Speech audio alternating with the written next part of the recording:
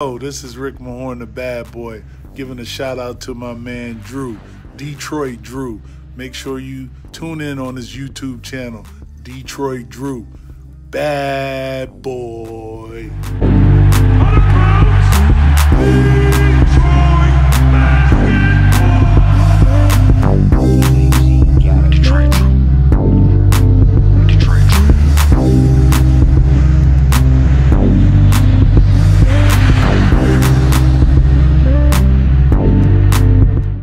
What's good, peeps, man?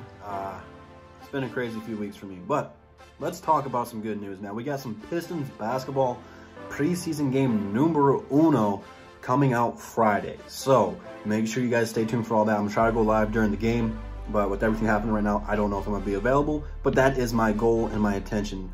But before we talk about Blake Griffin and Derrick Rose, so you guys know, now that the NBA season is back, we are going to do Above the Rim twice a week. Today is Wednesday.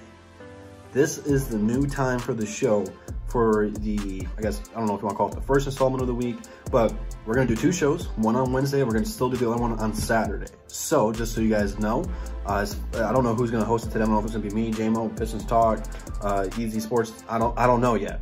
We got to find that out. But today there will be another Above the Rim, so just so you guys know. Now, without delaying the video any longer, let's go ahead and talk about the fantastic news.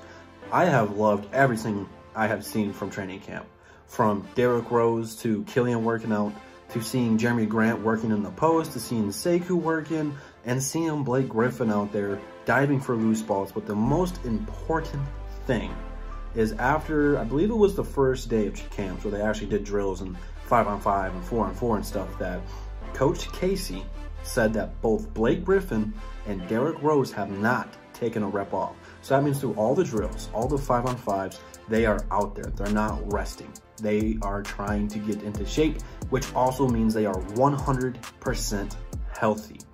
This is encouraging because, you know, about a month or two ago, we heard Blake Griffin was healthy, and then Casey said, yeah, he's healthy, but he's not there at 100% yet.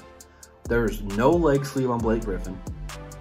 Derrick Rose looks quick and finishing at the rim as good as ever, blowing by people left and right, playmaking. Blake out there looks strong. Casey said that the majority of what Blake Griffin was working on, you know, in the weight room was strengthening his legs. So we all know that's where a majority of his problems have come from, rather if it's ACLs or what was it an MCL that he hurt for us. So there's a lot of problems going on with those legs. So now that he's, you know, doing squats, bench presses with the legs, and all this other stuff that he's been working out to make those muscles stronger, is really encouraging. He looks good. He's in tremendous shape. You know, a lot of times when players have a year off, they don't really work out all the time. You know, sometimes there's a downtime. Like, look at James Harden. What's he doing right now?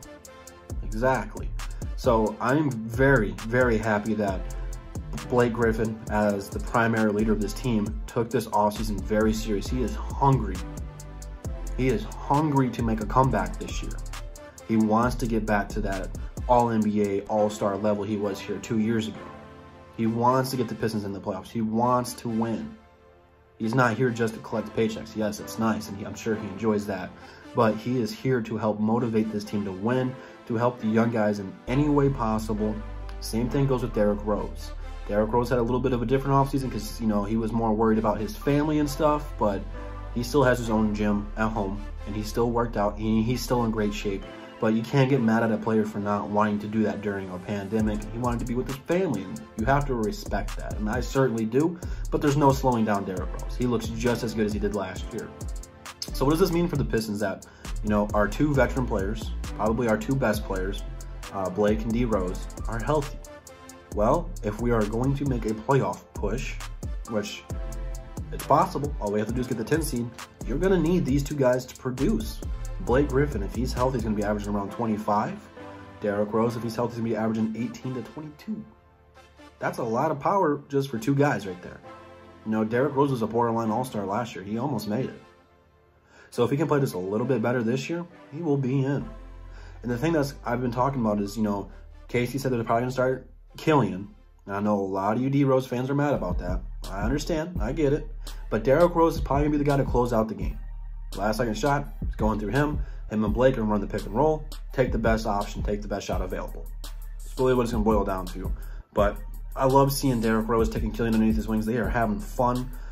Killian's soaking it all up.